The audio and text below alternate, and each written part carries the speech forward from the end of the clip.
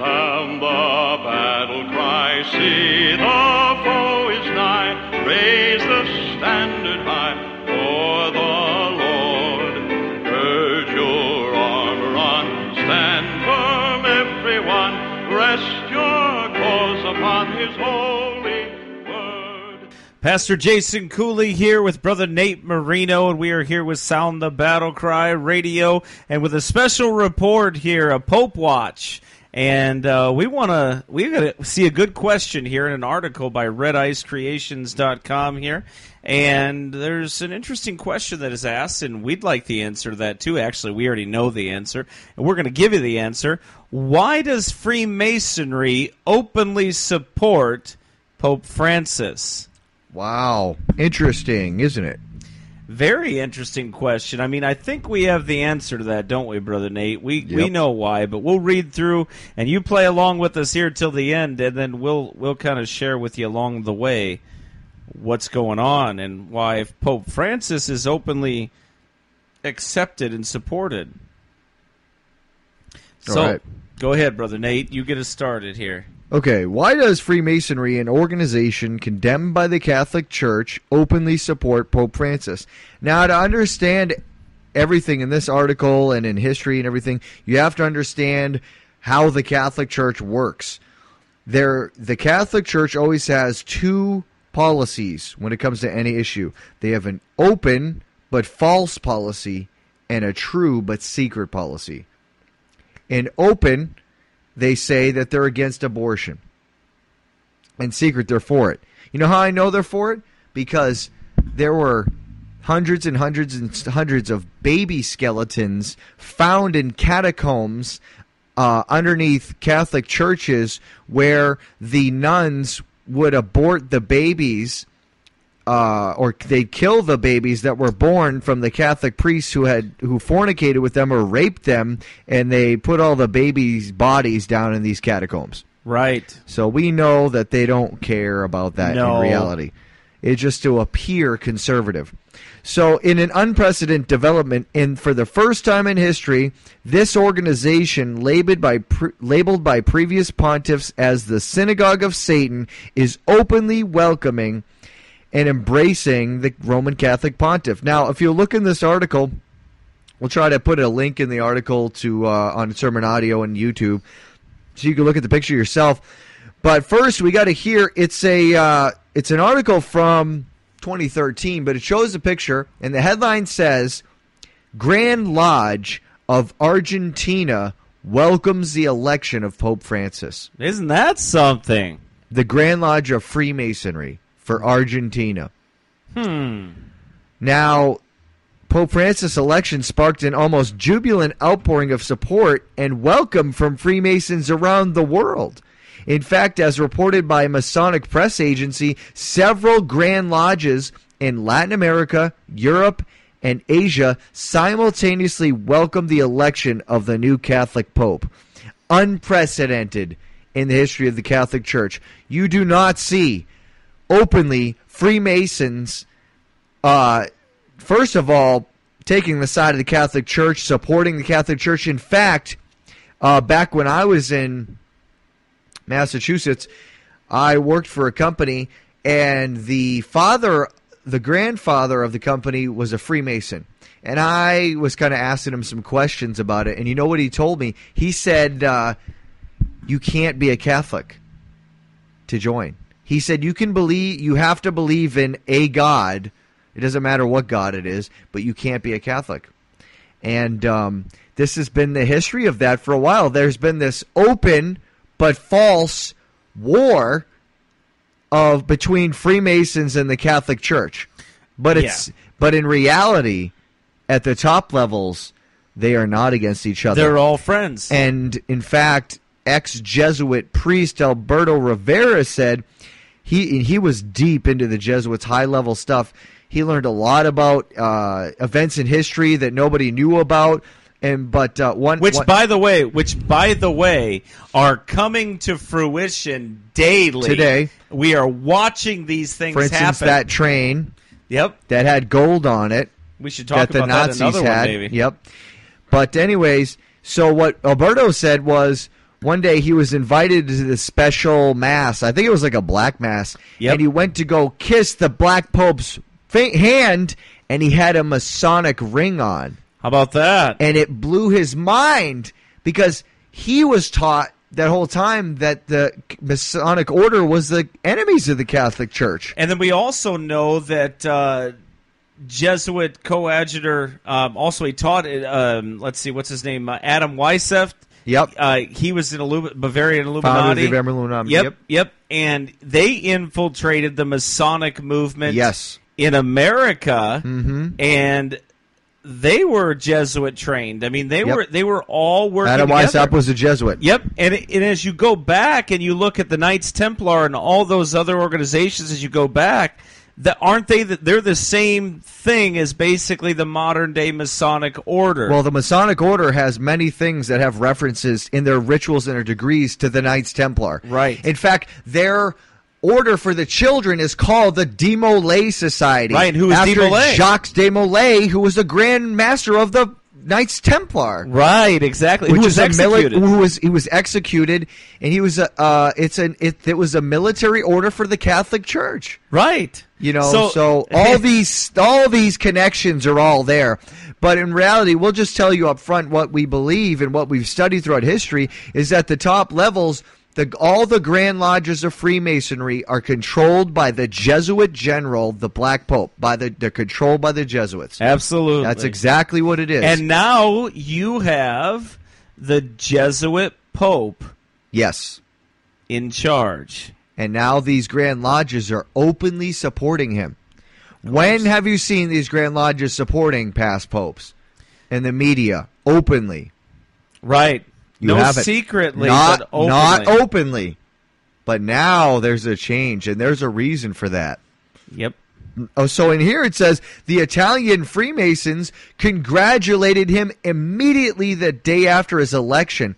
In fact, the Grand Master of the Grand Orient of Italy expressed his joy regarding the election of Pope Francis. On March 14th, 2013, the day after the Pope's inauguration, with seemingly uncanny prophetic foresight, Italian Grand Master of Freemasonry Gustavo Raffi said that nothing will be as it was before. Wow. Why did he say that? Why don't you read that next quote there? With Pope Francis, nothing will be as it was before. It is a clear choice of fraternity for a church of dialogue, which is not contaminated by the logic and temptations of temporal power. Whoa, what is he talking about there? Whoa. A man of poor, far away from the curia, fraternity, and the desire to dialogue were his first concrete words. Perhaps nothing in the church will be as it was before. Our hope is that the pontificate of Francis, the Pope, who comes from the end of the world, can mark the return of the church word instead of the church institution, promoting an open dialogue with the contemporary world, with believers and non-believers following the springtime of Vatican II. So what is this Grand Master of Freemasonry talking about? I'll tell you what he's talking about. He's talking about a time of transformation, and that Pope Francis is initiating right now. Pope Francis is bringing changes that no other pope has brought before. And what are these changes? The plan is for the Catholic Church to have a makeover, to put it in one way. Yeah. It's to have a transformation. It's going to transform its image and its beliefs and everything. And so that, what are these Freemasons saying? They're saying, hey, you're breaking down these walls now, so that we Freemasons no longer have to be separated from you, from Mama, and against you. Now we'll come together. Now they'll go together. Freemasons and the Catholic Church and together. What do they want to bring together? They're bringing the man of sin. That's what they want to bring on the what stage. They want to do, though, is what Albert Pike called the pure doctrine of Lucifer will be brought into open view. And that means all the mystery religions of the world will combine with the Catholic Church being the forerunners and the controllers of the whole thing. Yep. Look at the Freemasons. They have the mysteries of the mystery religions hidden with all their rituals Secret and degrees and their and everything, right? But then at the top you discover the secrets. Same thing with the Catholic Church. They have that Babylonian, Egyptian mystery religions all within all their symbolism, but you get to the top, it's the same thing, the pure Luciferianism. Yep. And they're all combining together. Yes, they are. And openly admitting it now, too. All right. Now, what do we see about the Grand Lodge of Argentina? Officially welcomed the election of Pope Francis. So again, these are grand lodges around the world, openly. I mean, this is very significant. Yeah, it's very significant. That's right, it is. For all these grand lodges to be welcoming and praising a pope? Openly. Yeah, that's right. Well, and I'll tell you, who was it but Eric Phelps in Vatican Assassins documents that some of the rites of Freemasonry that they said the three ruffians were dealing with, right? Right. And he talked about that, how it was the reformers, and it was like the Pope, and anyway, basically they say that the Eric Phelps says that the main person is actually the Pope in that rite. It's not Hiram Abiff. Yeah, Hiram Abiff Yeah. is actually the Pope, Yeah. and that's what he says, and he shows, and he gives some reasons why. Yeah, we'll have to go back and talk, and like get all the facts with that story. Yep, we'll get that for you sometime. But anyway, I just thought it was funny because a lot of people don't understand the Jesuit connection with the Masonic order. No. But you're seeing it now come full circle, and things that Alberto and other men like that tried to expose 30 years ago and 40 years ago, but were laughed at. You know, and everybody, that's not, you said disinfo agent and all this stuff they tried to say about Alberto. Well, the things that he said came true. I mean, just look at the news story that we just did about Jesuit Pope Francis working with Tony Palmer and the Charismatics to end the Protestant Reformation. And he predicted that. And he said that was what was going on. Alberto said that the Jesuits use the charismatic movement to infiltrate Protestantism to bring them into the Catholic Church. And that's exactly what they've done. And they admitted that's what... They admitted it. Tony Palmer stayed an Anglican, or Episcopalian, whichever one he was. I think Anglican. He stayed that. And he was friends with Pope Francis before he was Pope. He was friends with that Jesuit, and he taught, and he told them what to do. Yeah, I don't think I could be friends with any Jesuit. No. I don't think we would like each other. We wouldn't get along too well. Wouldn't work.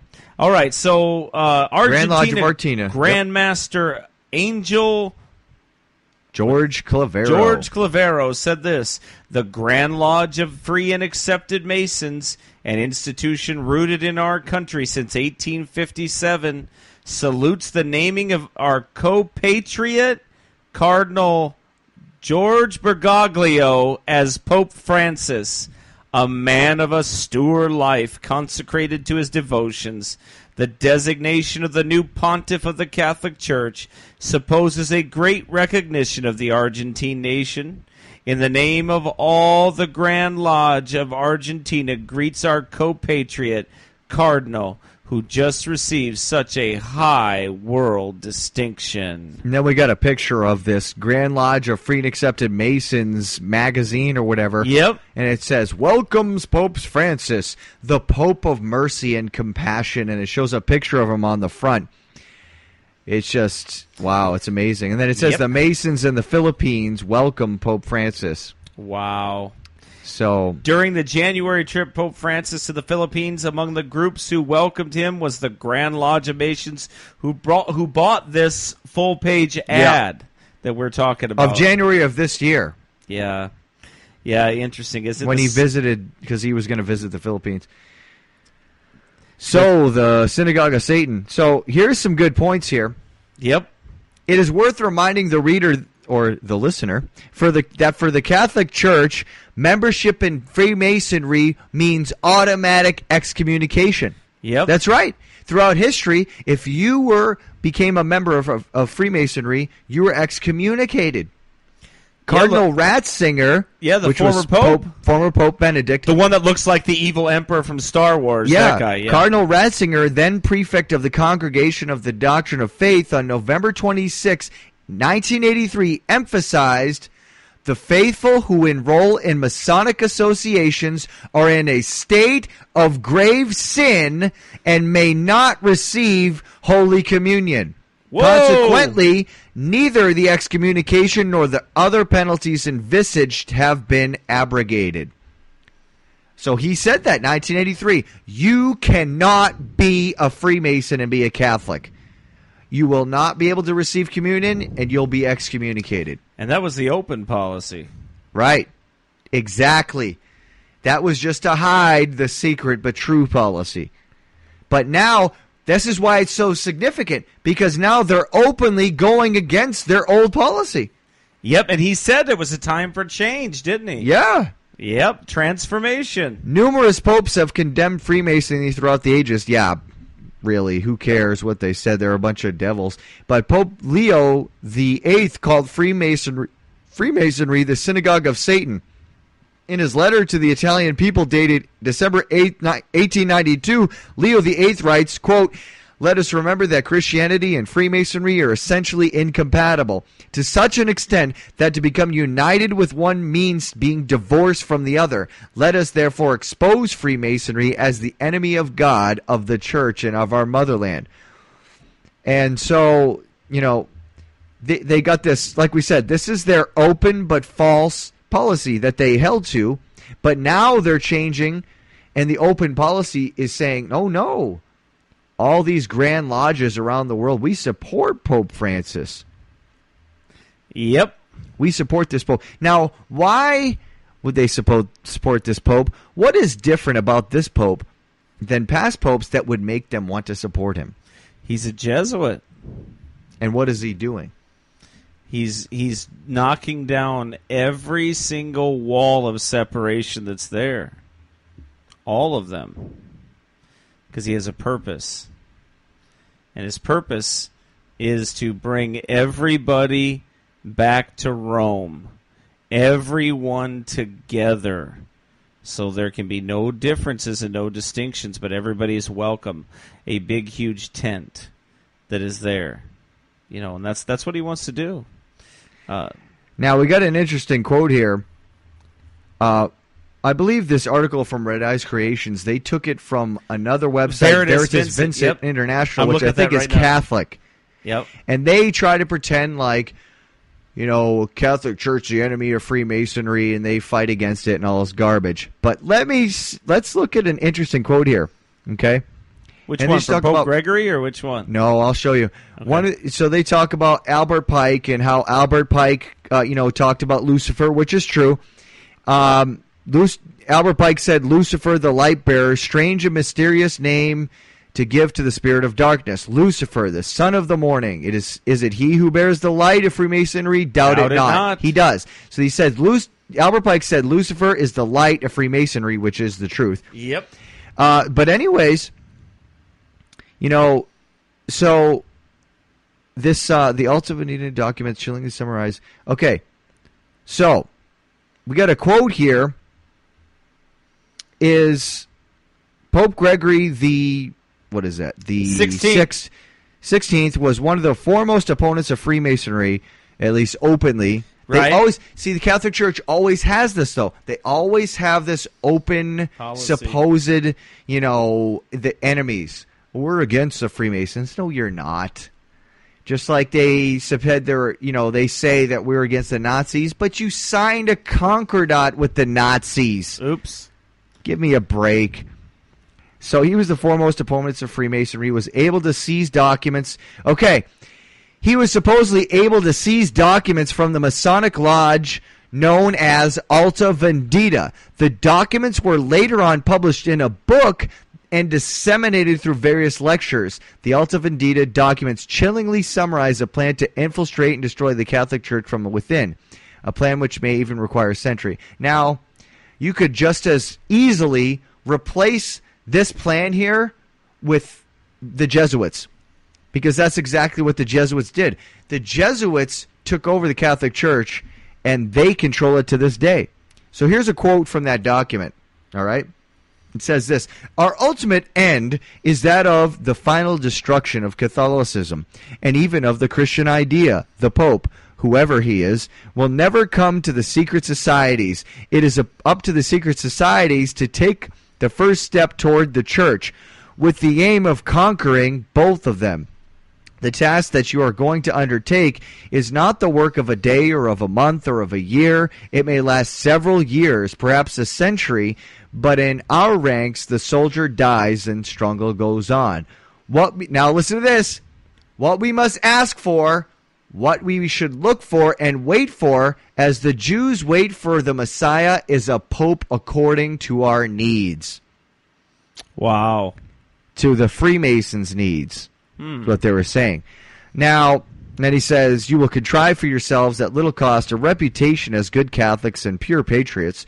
This reputation will put in access to our doctrines in the midst of the young clergy, as well as deeply into the monasteries. In a few years, by the force of things, this young clergy will have overrun all the functions.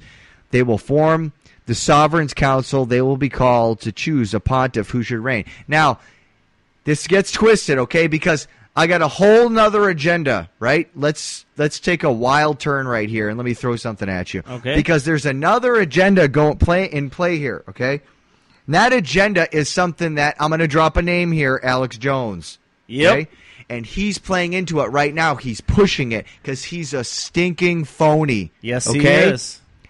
Alex Jones right now on his page, Alex Jones took a trip to Rome. Yep, Okay? I saw that. I watched it. And Alex Jones is doing all these videos saying that he's exposing the Catholic Church and Rome and the Pope. And he says, is the Pope the devil? And the Pope is a communist and all this other stuff. Now, is that good on the one hand? Yes. Expose the Catholic Church. Expose this Pope. He does push communist policies and all this stuff. But what is the lie that he pushes? The lie that he pushes is saying that the Catholic Church used to be different. Right, used to be good. And popes in the past have historically spoke against tyranny and other things. And that the Catholic Church has been infiltrated and changed and is controlled by a secret pedophile ring, and that Pope Francis is just this rogue, crazy devil pope. But which is partly true, because he is a devil, but what's the lie? That the Catholic Church was ever good. Right. And you know what? This is the same. Now, let me tell you something in case you guys didn't know. There's a book. You may have heard of it. It's called Angels and Demons, written by Dan Brown, the same guy that wrote the Da Vinci Code. And in Angels and Demons, what lie they push in that book? What do they push? In that book, there's a conflict between the Illuminati and the Catholic Church. Uh-huh. And the Illuminati hires an assassin to kill people, and then eventually to try to kill the Pope for their gains. And they say they act like the Illuminati is the sworn enemy of the Catholic Church. Let me tell you something. What did we just say earlier? Adam Weishaupt, who founded the Bavarian Illuminati, was a Jesuit priest. Right. He was a professor of canon law at Ingolstadt University. He was a Jesuit. He never came out of it. No. He formed, you know why they formed the Illuminati? Because the Jesuit order was just suppressed by the Catholic Church, by the Pope. So they went underground, formed the Illuminati for a front organization. Right. Until the Jesuit order was reestablished. And that was in Napoleon's time, correct? Yes. That Napoleon forced they used Pope Napoleon to reinstate. He kidnapped the Pope. Yes. And took him and made him reinstate the Jesuits. The Jesuit order. Yes, right. That's exactly what happened. That's right.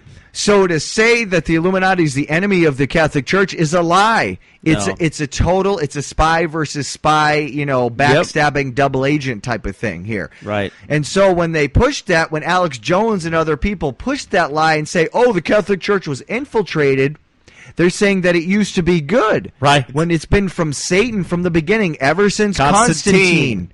Go back and listen to our Babylonian devil worshiper. Yep, go back and listen to our shows on Constantine. We cover all that. We prove to you that Constantine was a devil. The only thing that is happening now is that the Catholic Church's secret but an occultic mystery religion aspect of their religion is coming out into the forefront. And they're transforming the image of the Catholic Church to be in line with the New Age movement and the Freemasons and all the other religions of the world. Everything except biblical Bible-believing, right. King James Bible-believing Christians who will not compromise to the apostasy and who will not bow the knee to Antichrist. Right. That's right. That's what it's all about. Yes, it is. It's always been about that.